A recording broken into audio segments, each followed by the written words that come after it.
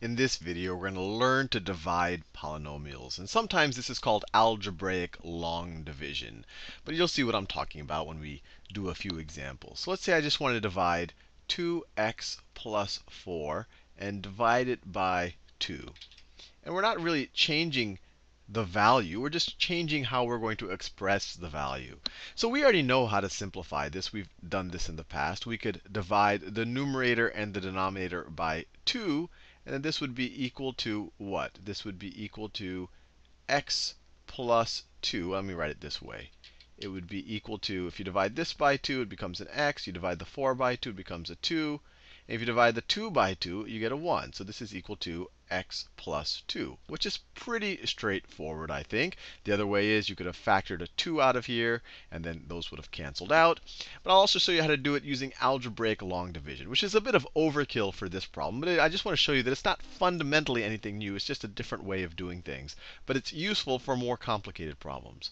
So you could have also written this as 2 goes into 2x plus 4 how many times? And you would perform this the same way you would do traditional long division. You would say 2, you would always start with the highest degree term. 2 goes into the highest degree term. You would ignore the 4.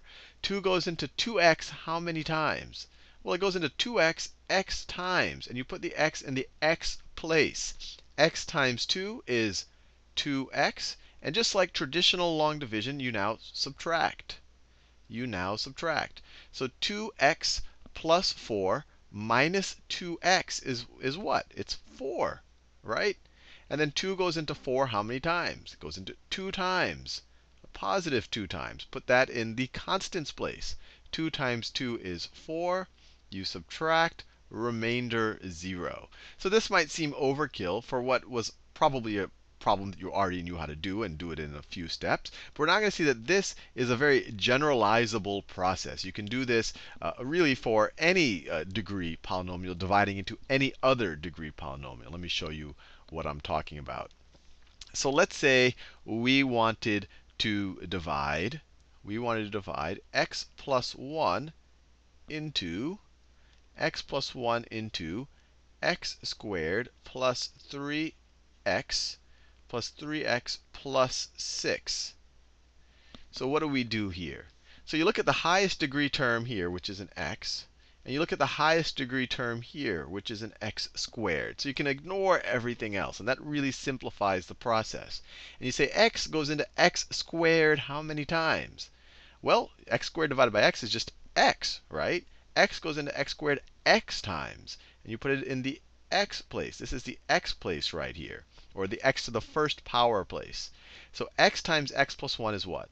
X times x is x squared. X times 1 is x. So it's x squared plus x. And just like we did over here, we now subtract. And what do we get? X squared plus 3x plus 6 minus x squared. So let me be very careful. This is minus x squared plus x. Don't want to make sure that negative sign only, it applies to this whole thing. So x squared minus x squared, those cancel out.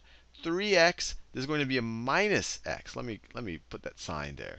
So this is minus x squared minus x. Just to be clear, we're subtracting the whole thing.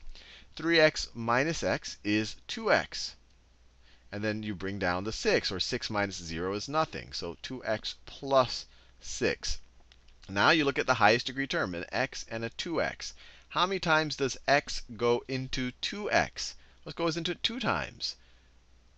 2 times x is 2x. 2 times 1 is 2. 2 times 1 is 2. So we get 2 times x plus 1 is 2x plus 2. But we're going to want to subtract this from this up here. So we're going to subtract it. Instead of writing 2x plus 2, we could just write negative 2x minus 2 and then add them. These guys cancel out. 6 minus 2 is 4. And how many times does x go into 4? Well, we could just say that 0 times, or we could say that 4 is the remainder. 4 is the remainder. So if we were to rewrite, if we wanted to rewrite x squared plus 3x plus 6 over x plus 1. Notice this is the same thing as x squared plus 3x plus 6 divided by x plus 1. This thing divided by this. We can now say that this is equal to x plus 2. It is equal to x plus 2 plus the remainder divided by x plus 1 plus 4 over x plus 1.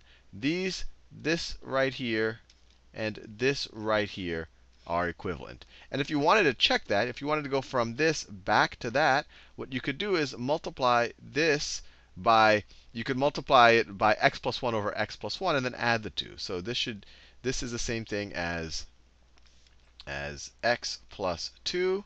And I'm just going to multiply that times x plus 1 over x plus 1, right? That's just multiplying it by 1. And then to that, add 4 over x plus 1. I did that so I have the same common denominator. And when you perform this addition right here, when you multiply these two binomials and then add the 4 up here, you should get x squared plus 3x plus 6. Let's do another one of these. They're kind of fun. So let's say that we want to simplify x squared plus 5x plus 4 over x plus 4. So once again, we can do our algebraic long division. We can divide x plus 4 into x squared plus 5x plus 4. And once again, same exact process. Look at the highest degree terms. In both of them, x goes into x squared how many times? It goes into it x times. Put in the x place. This is our x place right here. X times x is x squared. X times 4 is 4x. And then, of course, we're going to want to subtract these from there. So let me just put a negative sign there.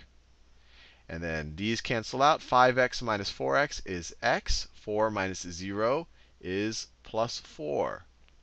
X plus 4, and you could even see this coming. You could say x plus 4 goes into x plus 4, obviously one time. Or you could just look at, if you were not looking at the constant terms, you would completely just say, well, x goes into x how many times? Well, one time. Plus 1. 1 times x is x. 1 times 4 is 4. We're going to subtract them from up here. So it cancels out. So we have no remainder. So this right here simplifies to, this is equal to x plus 1. And there's other ways you could have done this. We could have tried to factor this numerator, right? X squared plus 5x plus 4 over x plus 4. This is the same thing as what? We could have factored this numerator as x plus 4 times x plus 1. 4 times 1 is 4. 4 plus 1 is 5. All of that over x plus 4. That cancels out, and you're left just with x plus 1. Either way would have worked. But the algebraic long division will always work, even if it's not a perfect, if you can't cancel out factors like that. Even if you did have a remainder. In this situation, you didn't. So this was equal to x plus 1. Let's do another one of these. Let's do another one of these, just to make sure that you really have, because this is actually a very, very useful skill to have in your toolkit. So let's say we have x squared. We have, let's say we had, let me just change it up. Let's say we had 2x squared. I could really make these numbers up on the fly. 2x squared minus 20x plus 12 divided by, actually, let's make it really interesting. Just to show you that it'll always work. I want to go above quadratic.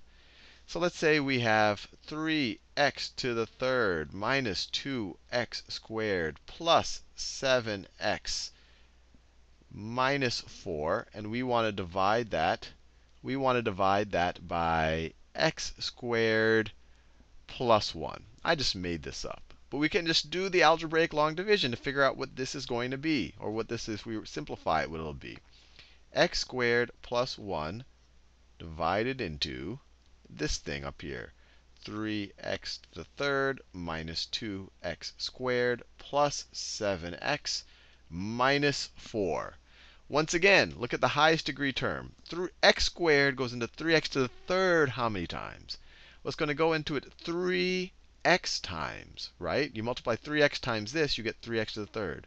So it's going to go into 3x times. So we have to write the 3x over here in the x term. So it's going to go into it 3x times, just like that. Now let's multiply. 3x times x squared is 3x to the third, right? 3x times x squared plus 3x times 1. So we have a 3x. Over here, I'm making sure to put it in the x place. And we're going to want to subtract them. And what do we have? What do we have when we do that? These cancel out. We have a minus 2x squared. And then 7x minus, because I just subtracted 0 from there, 7x minus 3x is plus 4x. And we have a minus 4. Once again, look at the highest degree term. X squared and a negative 2x squared.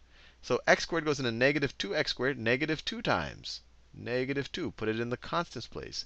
Negative 2 times x squared is negative 2x squared. Negative 2 times 1 is negative 2. Negative 2.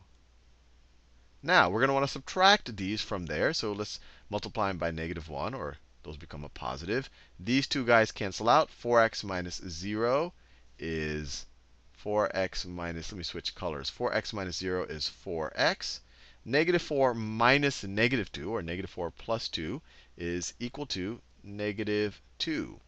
And then x squared now has a higher degree than 4x, and the highest degree here. So we view this as the remainder. We view this as the remainder.